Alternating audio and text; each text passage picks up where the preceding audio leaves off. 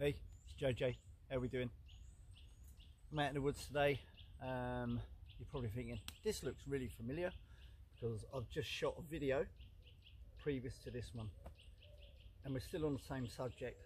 So, just done a 3-year long-term test review on the Firebox stove. And I'm still in the woods, so I'm still going to do something about it. So, bear with. You're not watching the same thing twice. Although you can watch the other one again if you want to. The Firebox stove, yeah, I've had it 3 years down the line. This is a video about the initial use, the prep and the maintenance, yeah, looking after it, okay. And this isn't just going to apply to the Firebox stove. It can be the Bushbox XL, the Bushcraft Essentials, a Lexida, a Honey stove, the TBS Salamander, any folding portable wood burning stove. This is what this is going to apply to, but I'm specifically doing it on this because this is what I use and this is what I love. Okay, so it's stainless steel, okay, it's high quality stainless steel. There's no warp, there's no deflection on it, but you still got to look after this product. Okay, I use mine 3 or 4 times a week in real busy periods throughout the year. Okay, and I've had it 3 years. I can't just keep using it, it will just get absolutely obliterated. So there's a few things that I do when I'm using the Firebox stove. Okay, first of all, I'm choosing the right kind of wood.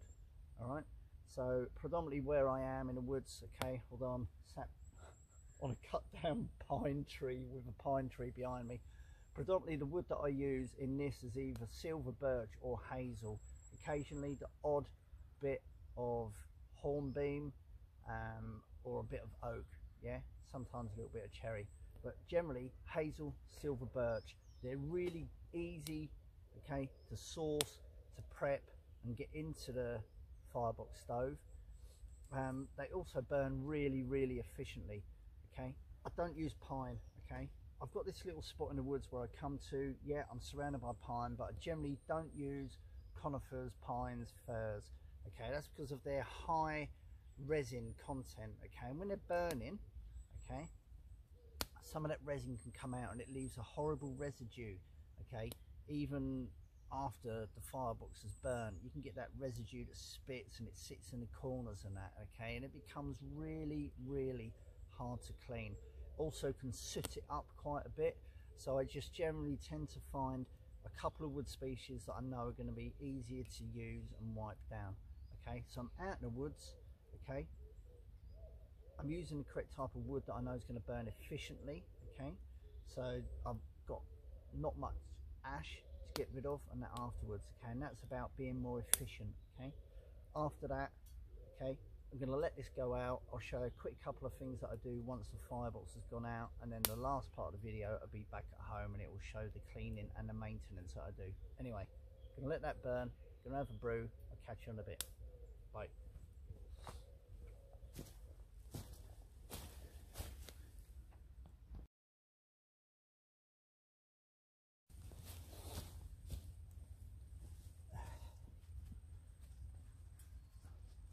Right, Firebox has gone out. Okay, as soon as it's gone out, make sure all them embers have completely died away. Turn it upside down. Whatever ash there is, helps if you put the glove in the right hand. Get the ash, disperse the ash, douse the ground with water. I don't need to teach you guys this, you already know all that anyway. Okay, so turn it upside down, make sure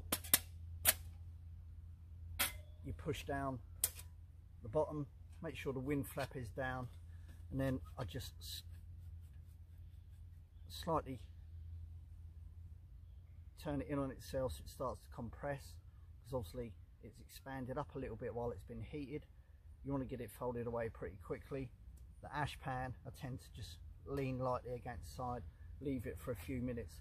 The beauty of the Firebox stove is, I mean, it's so effective at burning once it's done with all those aeration holes in, generally within 6 or 7 minutes after it's gone out, you can pick it up. Yeah, you can pick it up. Yeah, that's it. It's as simple as that. Okay, but you've burnt wood, there's going to be some soot, there's going to be some ash, so I don't tend to worry so much about the inside. Okay, but I'm just going to fold it so it's almost flat. Okay, just find some detritus, some leaf mulch that's not been near your fire. Okay, just give it a quick rub over, just to get rid of some of that ash. Now obviously that is going to make it slightly sort of damp, that's not a problem, but all we're actually mainly focused on is, let's get some slightly dry stuff, getting rid of any sort of soot that's on there so it doesn't dry on too much. Give that a quick wipe over, again turn it out, give it a bit of a shake. It's good, it's got rid of most of the soot. Look, you can see, yeah, this is well scored, it's well tarnished, you know, it's had 600-700 uses. Okay, it has been cleaned a few times since then, but it is going to get dirty. Okay, the metal's going to get burnished, so we're just going to loosely put it away. There's no need to put all the fire sticks and that back into it, because when we get home we're going to give this a clean. So now it's good to go. We're going to pack it back into a canvas bag. We're going to take that home, and then you'll see me at home with a brew, maybe a beer, and I'll just go over the actual cleaning, because this is how you protect this product long-term use. So I'll see you later on, and scrubbing time. See you in a bit, see you in a bit, see you in a bit, see you in a bit. Bye, bye, bye, bye, bye.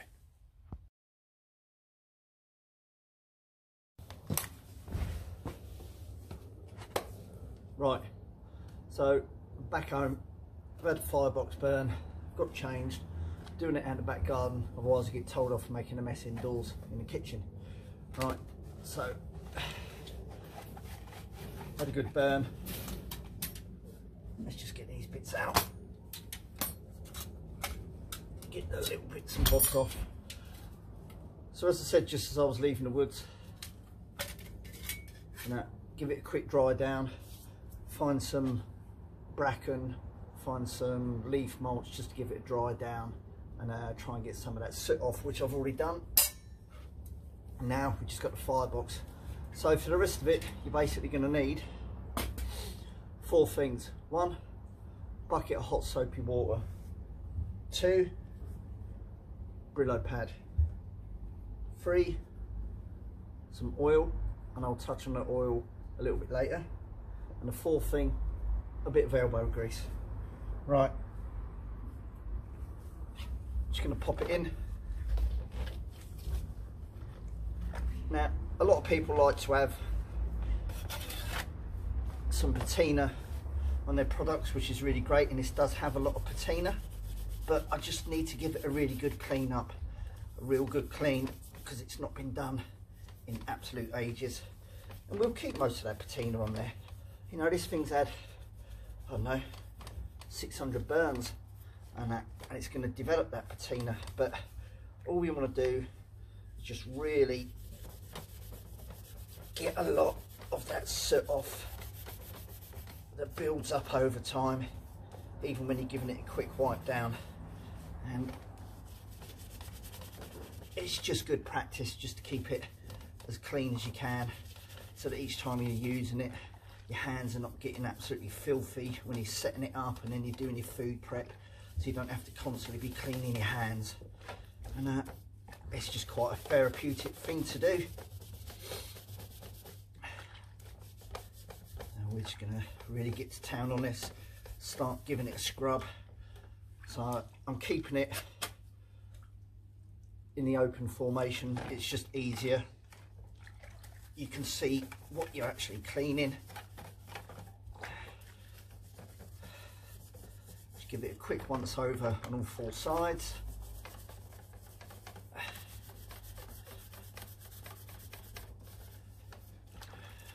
Let's just get a bit busy on that side with a storm flap. So yeah, I just do this every couple of months, a real good clean. And as we're going into winter, it's really going to be used a lot more, just for them colder days going into winter. And pop your hand inside, just for the flap down the bottom. Just giving that all a good initial scrub. And then we'll just quickly do the insides as well. Because you get that residue and that build up. And, if you're not careful, some of them smaller holes that are in there can start getting a bit clogged up with resin and soot and stuff like that. So again, it's just a really good practice to do. Now I'm going to be using oil later on and that during the summer and that, because I'm doing a lot of food cooking and that on there, just to oil the hinges. You know, you can use a food grade oil like an olive oil or something like that, sunflower oil, it doesn't really matter. But during the winter, what I prefer to do is, because it's going to be a lot wetter when we're going out there, I'm going to be using WD-40 and that. So there we go, there we go. So I'm going to carry on giving this a good clean, and then we'll get to the next bit. So we're going to stop here, I'm going to carry on scrubbing, and I'll catch you in a bit.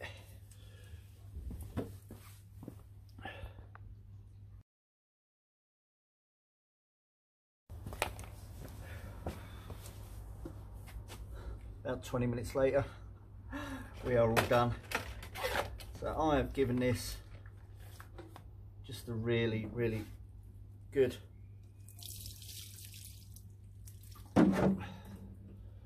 scrubbing over. Still kept all that lovely patina on there. And giving the grill plate and the ash pan a really good clean, and the fire sticks, because they always end up getting a lot of soot and that on them. So I'm happy with that. Oh my days, the state of this water, it is absolutely minging, and that just shows you, I mean, I know a lot of it's coming off the Brillo pads and that, but just how much crap you can actually accumulate on this if it's not kept. So what we're going to do now is we're going to take this indoors, and I'm just going to do the last couple of bits, drying it off, going through how I dry it and the oiling process, and then that'll be it. So we'll catch you in a bit.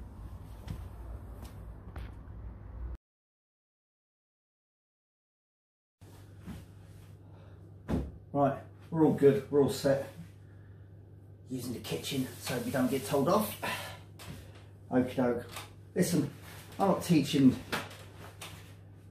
anything majorly comprehensive or anything here. You know, I'm not trying to teach you how to suck eggs or stuff like that, but this is just something I think is important to sort of show that you actually do yourself and what you actually do, because some people might pick up a couple of little tips, you know, about, you know, the resin collecting and in the smaller little portholes and that are along here, and you know, it's just a good practice to get into. I always stick by that saying that if you look after your kit will look after you. So we are just gonna, cat next feeding, give it a good dry off, really good dry off, all four sides, and you'll still get some grime come off. Now I've wanted to really sort of keep, you know, the patina on this. Yeah, if I wanted to get it stripped right back, I could do that. Instead of using a Brillo pads, I'd use a proper really hard scourer, and that would really sort of take it back to almost that stainless look of it. But that's not what I'm about. Not with this. This is the patina on this, okay, tells a story, okay, and all them pictures, all them posts, all them videos that this is in, it tells a story, and that's what I want to keep on there. It reminds me of what this Firebox actually means to me, you know, and it is, it's my #1 piece of equipment for very good reason. Just gonna do the insides. Check the condition of that, otherwise we'll change it. Just do the insides, yeah. And it's simple, it's easy, yeah. This isn't rocket science, okay. but I get asked, how do you clean it? So this is why I'm doing it. Yeah, and we're just pushing that top, just so I can get to that and clean that, especially in the hinge area, because that's one of the main hinges where the bottom folds in on itself and then it concertinas in. Okay, yeah, and then we'll just try and keep that pushed up. Just going to dry that. Right, that's good enough for me. That will go in the bin. Obviously, I'm going to dry, you know, the grill plate and that separately. Right, what do I do now? Okay.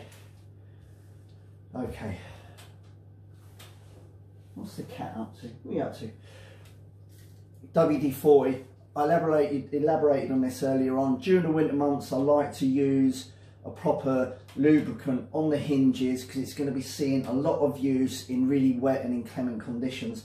Otherwise, you know, there's nothing wrong with using, you know, like a food grade oil and that, but it's going to get burnt off pretty quickly once it gets fired up next time. But for me, it's just a process that I actually like to go through, knowing that it's just a little dribble, nothing too major. Come on, up your work. There we go. Not going too mad, doesn't need to go too mad. 3, 4. Doing this before she comes home. She'll be like, what's that smell? Yeah, WD-40.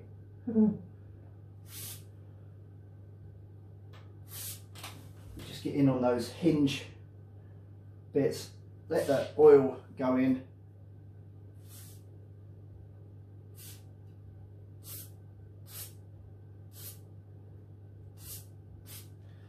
Again, down on the windbreak flap, give that a good squirt, give that a good soak. Then I'm just going to give it a light covering all over. Now, while I've been doing this, the oven's on. Yeah, this is going to sound crazy to some of you. Yeah, the oven is on. And then what I'm going to do is, just on a low heat, the oven's on a low heat, and that, I'm just going to give this a good dry. Just on the front surfaces. Constantly moving and turning it around, because then while we're doing that, that oil is penetrating into the actual hinges rather than just keeping it up on the one plane of motion. In horizontal, we just keep turning it, moving it, wiping off any real excess of the WD-40. Other lubricants are available. Get in there, in that top, boom, there we go, shiny, shiny, shiny, shiny, and that's nice. In there, in we go. Right, and then all we're going to do, I'm just going to turn you around.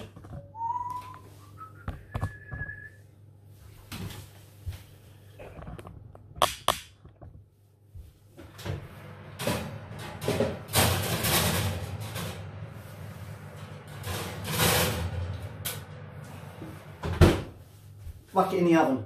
Gas mark 7, 10 minutes. It doesn't matter about the temperature.